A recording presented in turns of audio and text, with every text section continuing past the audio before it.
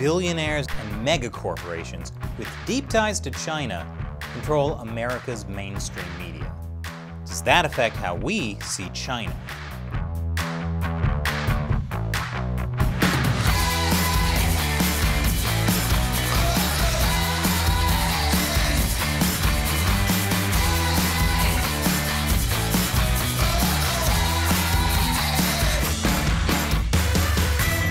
Welcome to America Uncovered. I'm Chris Chappell.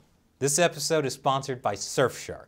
You should be using a VPN like Surfshark to protect your identity every time you go online.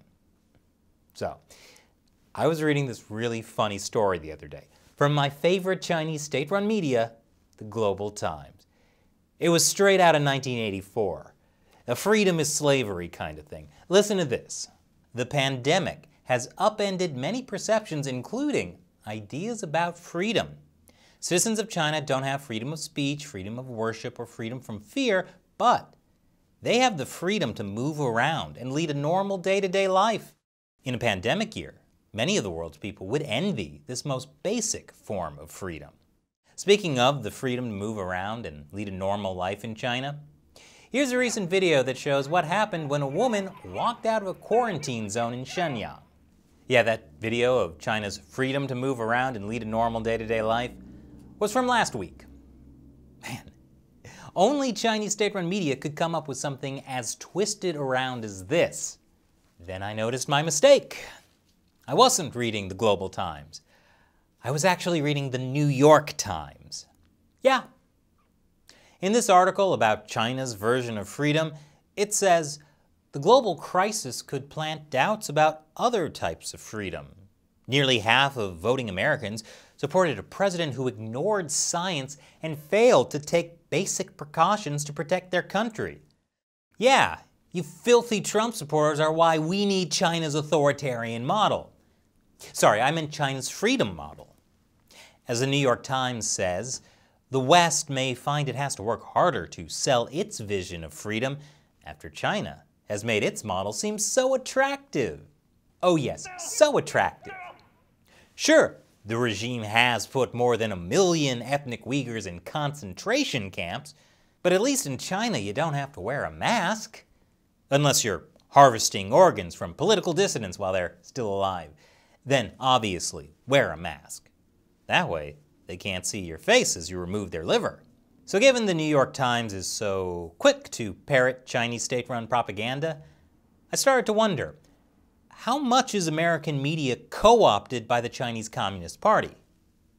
Obviously, that's not easy to investigate, especially for a small YouTube show like ours. This may surprise you, but our budget isn't as big as, say, the New York Times. This is the New York Times headquarters. The logo on the outside is bigger than our entire office space and studio combined. But even without the New York Times' stupidly large budget, I could find enough publicly available information to make me very worried. For example, did you know that many corporate media outlets like CNN, The Washington Post, MSNBC, and yes, the New York Times have all enjoyed private dinners and sponsored travel from an organization tied to the Chinese Communist Party's United Front? I can find that out just by searching publicly available filings done by the Justice Department as part of the Foreign Agent Registration Act, or FARA. The group is called the China-United States Exchange Foundation. It's a nonprofit initiative founded by Teng Chi-hua. Teng used to be chief executive of Hong Kong. He's now the vice chairman of the Chinese People's Political Consultative Conference, a key part of China's United Front strategy. According to this report by the U.S.-China Security and Economic Review Commission, the United Front strategy uses a range of methods to influence overseas Chinese communities, foreign governments, and other actors to take actions or adopt positions supportive of Beijing's preferred policies. And Teng's organization has lots of ties to the United Front, as we talked about in this China Uncensored episode from 2017. And it has worked with multiple think tanks, lobbied the U.S. government, and even sponsored meetings between retired U.S. and PLA military veterans, I'll put a link to that China Uncensored episode below. So how has this China-United States Exchange Foundation been targeting American media? Well, according to this FARA filing, it partnered up with the American lobbying firm Brown Lloyd James, or BLJ. And what did BLJ do for the China-United States Exchange Foundation? As they put it, in order to develop favorable coverage in key national media, BLJ will continue to organize and staff familiarization trips to China. This includes recruiting top journalists to travel to China, selected for effectiveness and opportunities for favorable coverage. In 2009 alone, BLJ arranged 2 visits with journalists representing top publications in the United States, including Newsweek, The National Journal, The Nation, Congressional Quarterly, U.S. News and World Report, The Chicago Tribune, and The Washington Note. Okay, I don't know if those are all top publications. I'm pretty sure The Washington Note is just one guy. But it's not the size that matters, because BLJ boasts that they secured the publication of 26 opinion articles and quotes within 103 separate articles on behalf of the China-United States Exchange Foundation. Remember, this is a group getting its money from the Chinese Communist Party, specifically to influence how Americans think about China. And that was in 2009. By 2011, they'd done better. From this FARA filing, we see that BLJ arranged private dinners on behalf of CUSEF with some major media, including the New York Times and the Wall Street Journal. That filing also shows that BLJ arranged China visits for journalists from NPR, The Atlantic, Yahoo, Bloomberg View, MSNBC, and Reuters. There are lots of these FARA reports over the years, and they show how major mainstream corporate media entities have been getting fancy meals and free trips to China. In this article by Vox, criticizing Trump's meeting with Kim Jong-un, they put a disclaimer at the bottom saying the author wrote it while he was on a free trip to China sponsored by CUSEF. No mention of its links to the United Front or the Chinese Communist Party. And Vox's reporting, as always, is independent. In fact, CUSEF brags about this in its brochures. Here's one from 2012. It says that it took 4 separate media delegations to China, including reporters from the Washington Post and Bloomberg News. The photo is American journalists getting a tour of Huawei. But here's why this isn't a smoking gun.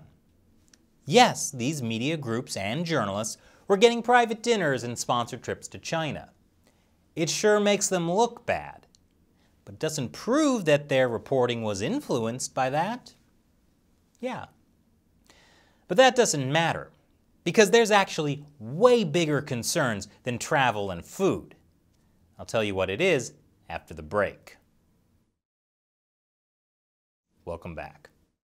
So those free trips to China and private dinners with a group linked to the Chinese Communist Party sure seem sketchy. But it actually gets much worse.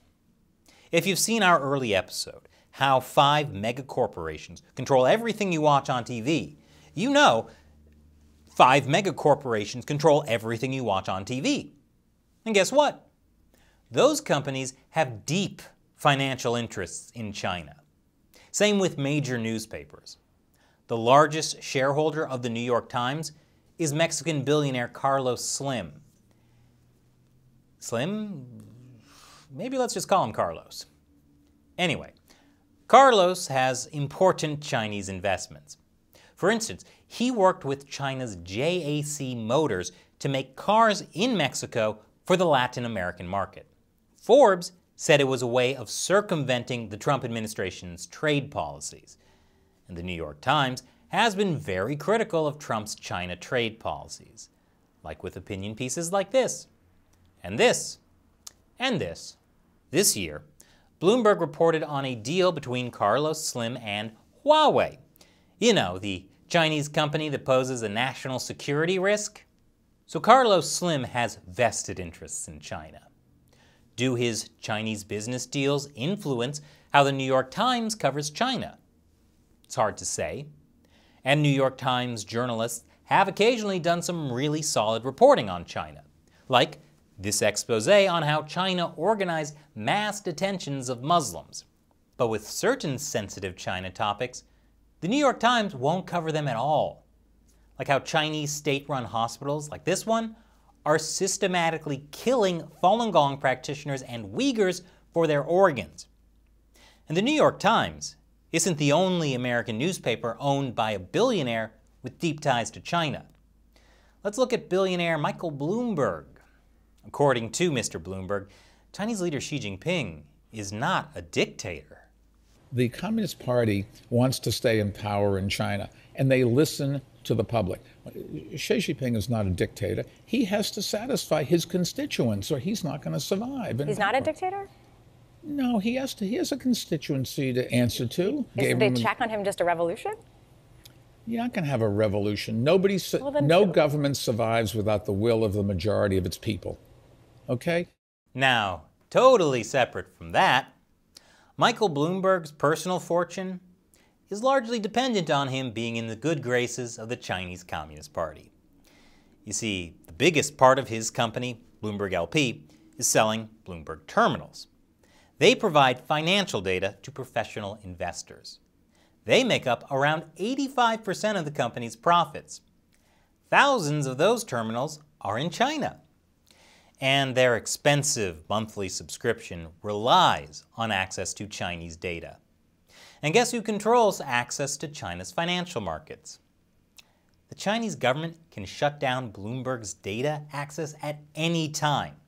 And that would affect Bloomberg LP's entire business, not just in China, but in every country where it sells terminals. Of course, the Bloomberg terminals are also a way to send billions of US investor dollars to China.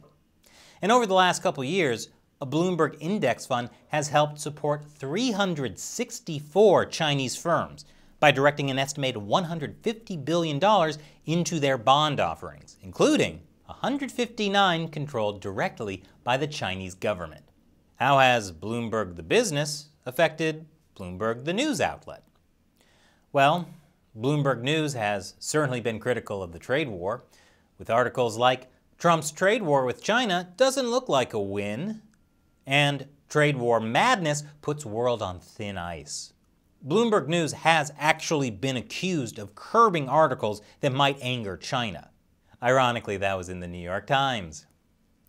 Bloomberg also had a special code they put on sensitive articles they didn't want published on Bloomberg terminals inside China. Because again, Bloomberg Media is part of Bloomberg LP, which gets 85% of its profits from those terminals, which require access to the China market. The former Bloomberg CEO said, if you have a $9 billion company that is about to be crippled by a news division that loses $100 million a year, shouldn't you take a breath and think about the implications of what you're doing? Oh, I'm sorry, I can't take a breath. I'm too busy choking on my rage. In fact, let's take a commercial break. Then I'll be back to talk about Jeff Bezos. Welcome back. So how about Jeff Bezos, the billionaire owner of Amazon.com? He owns the Washington Post. Bezos has said Amazon is well positioned to serve China. I mean, not so much serving the Chinese laborers working long hours in unsafe conditions in Amazon's China factories. Bezos must have been talking about serving the Chinese government for his own financial benefit. We also know the Washington Post has accepted millions of dollars from a Chinese propaganda outlet. Actually, several major newspapers have. The Washington Post got $4.6 million. The New York Times got $50,000, and the Wall Street Journal got a cool $6 million. I mean, democracy dies in darkness, so you gotta pay the electricity bills somehow. So these examples were all individual billionaires who own newspapers and have deep financial ties to China. I can't believe that's a thing. Now, when it comes to TV networks, they're tied even more deeply to China. Most of them are owned by one of these 5 mega corporations I covered in my episode from 2018. They all have major interests in China. For example, CNN is owned by Warner Media. Back in 2013, when it was called Time Warner, it invested $50 million in China. At the time, the CEO said, "Increasing our global presence is one of Time Warner's strategic priorities, and China is one of the most attractive territories in which we operate. But it is complex." There's all kinds of ways these shady multinational corporations may influence the media companies they own to benefit their China investments. For example, remember the story of Democratic California Representative Eric Swalwell and alleged Chinese spy Fang Fang? According to Fox News, many major media weren't giving this story airtime. NBC and MSNBC are owned by Comcast. Top shareholders there include Vanguard and BlackRock, both of which invest heavily in China. CBS is owned by National Amusements. That runs Paramount and MTV, and China is a major market for both. CBS also has business interests in China, and CBS even censored their show The Good Fight for a musical short that made fun of Chinese censorship. And what about Disney? Disney, of course, has huge interests in China. Shanghai Disneyland, the enormous movie market there.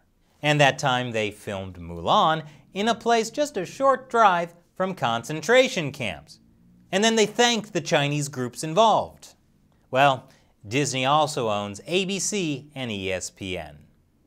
ESPN, by the way, does not like their staff discussing Chinese politics, unless they're showing China's political map on the broadcast, complete with China's outrageous claims that it owns Taiwan and the entire South China Sea. So most of the mainstream media have a corporate side that's totally in bed with the Chinese Communist Party, a brutal authoritarian regime. Again, I'm not saying I can prove that this affects their reporting, but it does raise questions. Like, why did the mainstream media cover up the Hunter Biden China story? And why is Carlos Slim not Slim? But you know, I do know one reputable source for China news, China Uncensored. You should definitely subscribe to that channel if you don't already. The link is below. And this episode has been sponsored by Surfshark. Surfshark is a VPN that lets you protect your identity when you go online. It helps you hide your IP address.